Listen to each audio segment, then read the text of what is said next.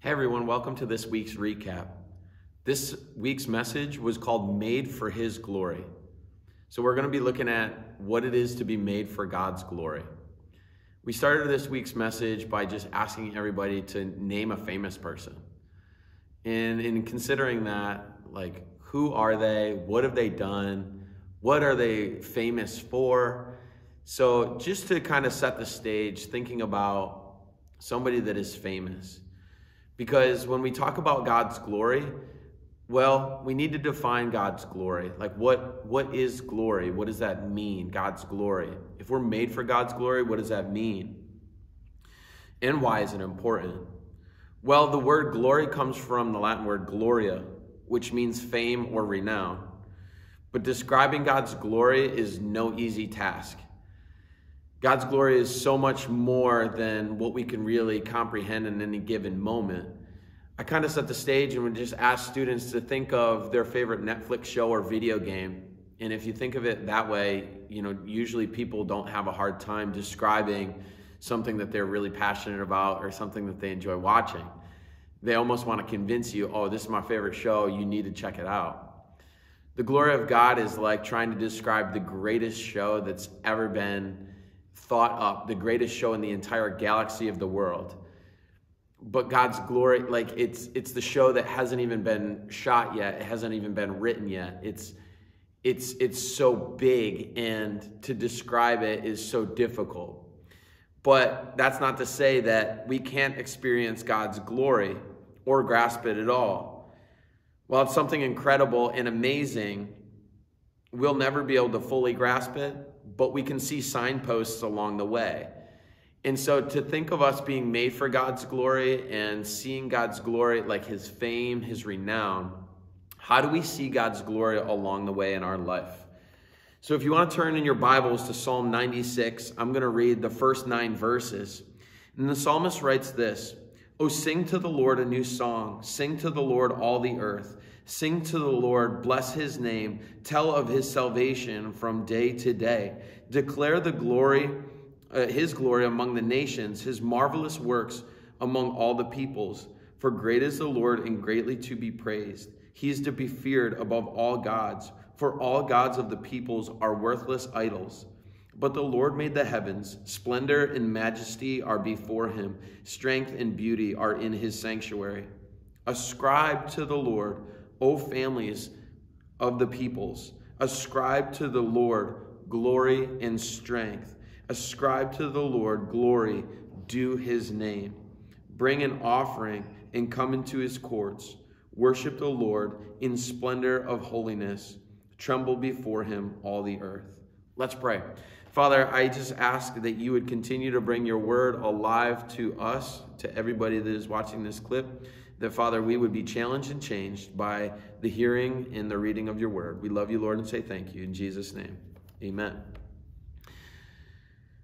So I asked the students to think of what is the most beautiful thing that you have ever seen, and perhaps it's something in creation, such as a sun setting, cotton candy skies, maybe a solar eclipse, maybe like a really cool state park and something that is just so majestic in view. It could be something as simple as like a really cool stick bug or something like that. But think about these moments, these memorable moments, and how they can almost take your breath away, and how you can almost struggle to find words to describe how beautiful and how majestic those things are. Well, those things are so cool because they have inherent beauty. They have this beauty that is because of our Creator. Inherent essentially means permanent. It's a beauty that cannot be taken away. And the psalmist talks about these things and commands us to sing, to bless the Lord, to sing of his glory and his goodness. Well, I want to make the point that because of God's beauty in creation and the things that he does, because of his glory, it causes us to have this experience of worship, to where we might not even be able to have the words to describe what God has done, his inherent beauty in creation. So it causes our hearts to sing. It causes us to be in this place of worship. And that brings me to point number 1. God's glory is revealed through worship. God's glory is revealed through worship. When we see God in creation, as even the psalmist is just writing here, when we experience God, we should be led to worship. We should be led to sing. We might not have the words to say, but in and all of that, God's glory is revealed through worship. Let's continue through Psalm 96.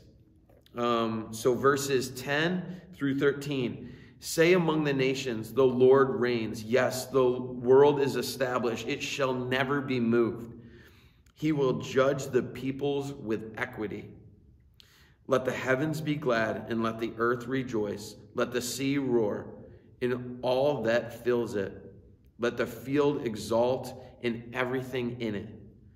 Then shall all the trees of the forest sing for joy before the Lord, for he comes to judge the earth. He will judge the world in righteousness and the peoples in his faithfulness. Now, this is a little bit more interesting because when we're talking about God's glory, that we are made for God's glory, his glory is revealed first through worship, but his glory is also revealed through his judgment. Have you ever felt judged by somebody? And I think that for the most part, it never feels good. We don't want to be measured based on an action that we have done or maybe a way that we looked one given day. And we often think that like judging can be really bad. Like, you don't know me. You haven't walked in my shoes. But we also don't like judging because we probably know deep down we've judged somebody else unfairly. But it's so important to know and walk in this way of living that we can know that that's not how God judges. God judges in fairness. He sees everything, and he is righteous and he is faithful, as seen in verse 13. Those who have trusted Jesus as Lord and Savior can be sure that God will not judge them as unworthy of his love because Jesus died for sins. The psalmist could look forward to God coming to judge the earth because he trusted in the Lord and believed that he would judge the earth and he would make things right. Judgment is only unpleasant for us that are on the wrong side of it. Our God is just, okay? Our God is just, he is faithful, and he is good. So his judgment leads to the flourishing of those who trust him. This is all super important as we are looking to experience God's glory. We are made for his glory. We can see God's glory revealed through his worship, but we can also see God's glory revealed in his righteous judgment. So that's point number 2. God's glory is revealed through his judgment. He has sent his son Jesus. He will continue to work in this world, and his judgment in the end will be so good. God's glory is revealed through our worship. God's glory is revealed through his judgment. The last verse that we're going to look at today is 2 Corinthians chapter 4, 1 through 6. Therefore, having the ministry by the mercy of God, do not lose heart. But we have renounced disgraceful and underhanded ways. We have refused to practice cunning or to tamper with God's word.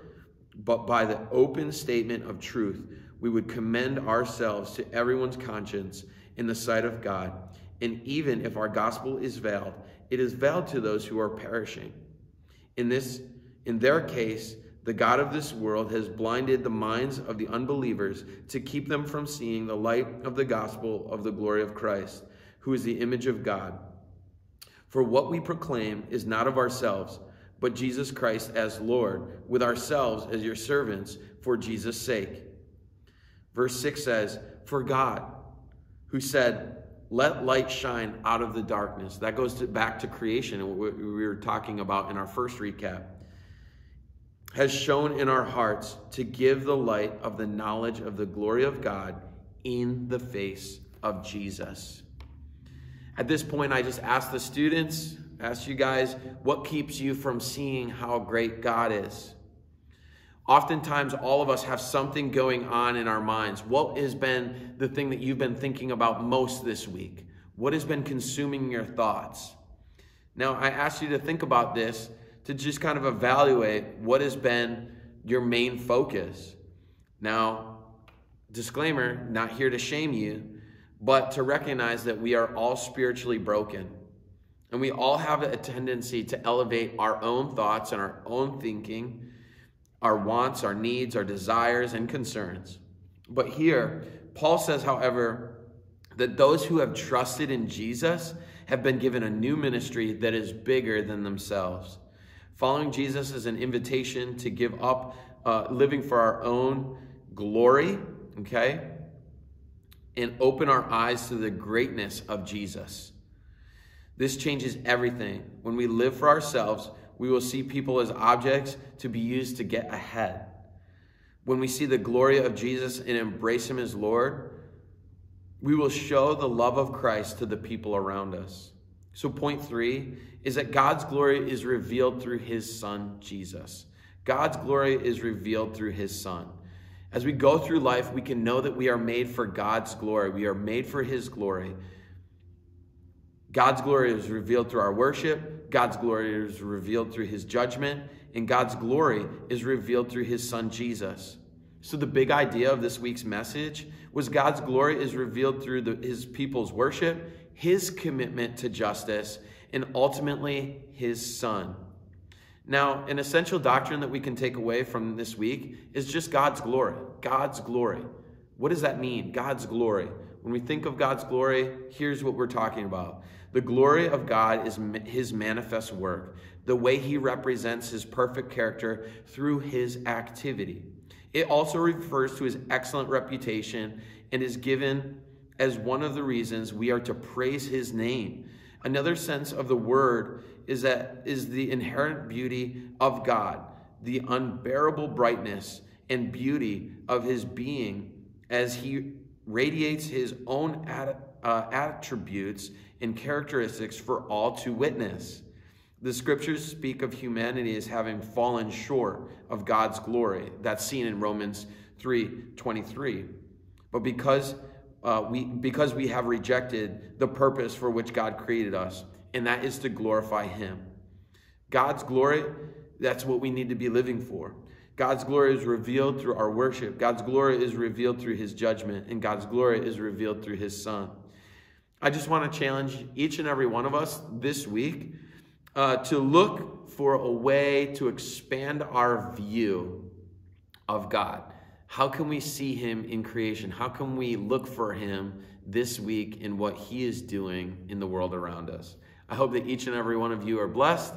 Take care. See you next week.